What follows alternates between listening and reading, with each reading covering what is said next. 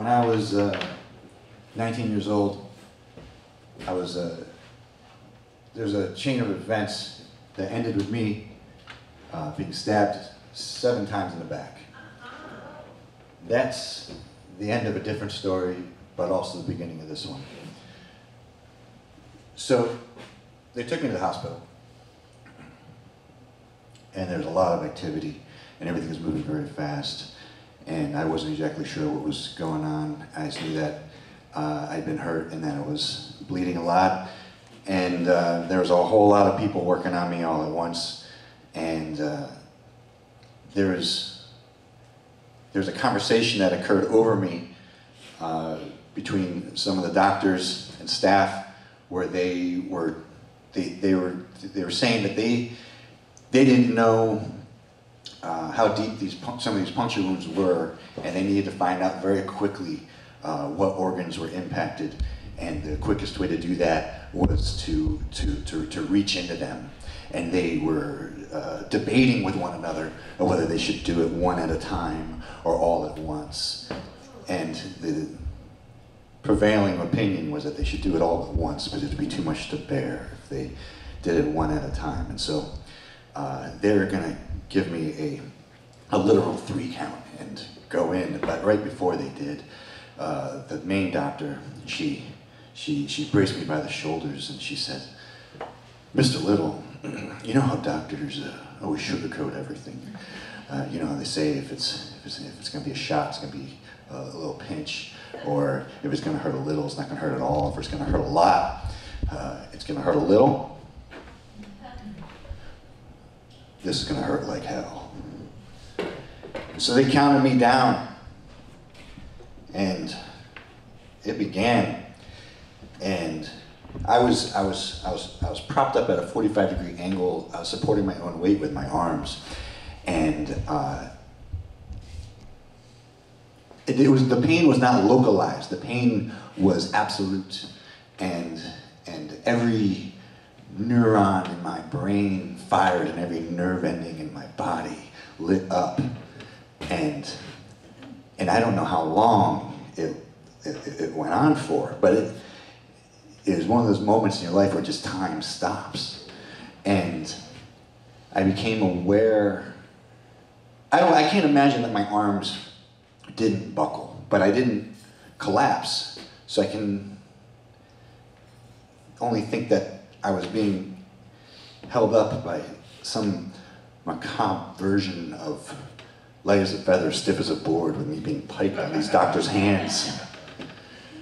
And I became aware of this sound, this ceaseless, unending human sound.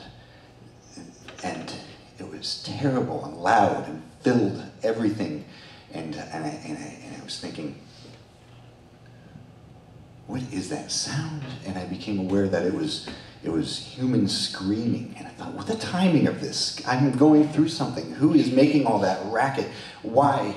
I mean, I understand we're in a hospital, we're in an emergency room, but have some dignity, for goodness sake. And I realized it was me. I was involuntarily screaming at the top of my lungs. And it was breathless and infinite, it felt like. And finally it stopped. They were done with that moment, and I collapsed, and I was slick with sweat and blood, and I was still bleeding out, and they were just moving on to the next stage of taking care of me, and I begged them. It's something I'd never done before in my life and haven't done since. I begged them. I said, just please, just don't touch me for 30 seconds. Just give me 30 seconds.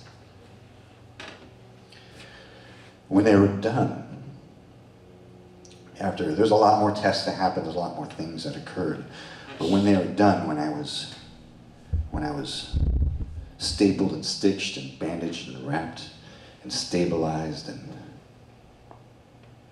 everything had been cleaned up, the doctor dismissed everybody.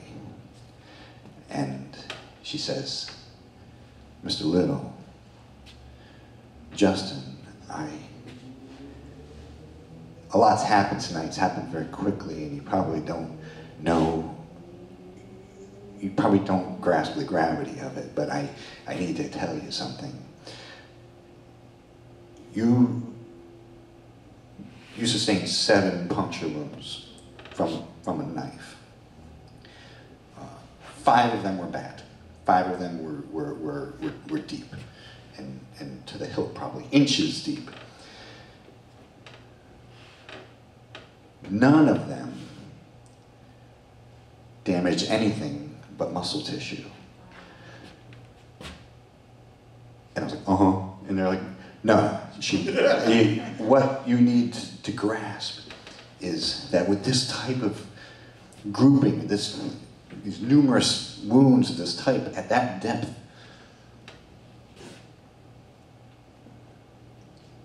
one of them came with millimeters of your spleen, one came within a millimeter of your spine, another one was so close to your lung.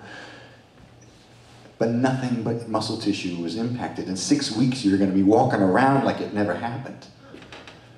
And that doesn't happen. People don't come in here with this and not have any traumatic injuries to their to any organs. This is statistically impossible, like walking between raindrops. And Mr. Little, Justin, I don't know what you believe in, but when you get home, you better thank them. And I wouldn't say that I was a disbeliever at that time. I would describe myself as a closet believer. And that wasn't,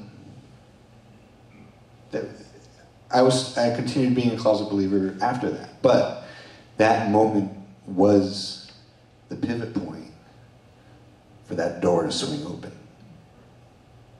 And for me to start imagining what it'd be like to be out of there. Thank you.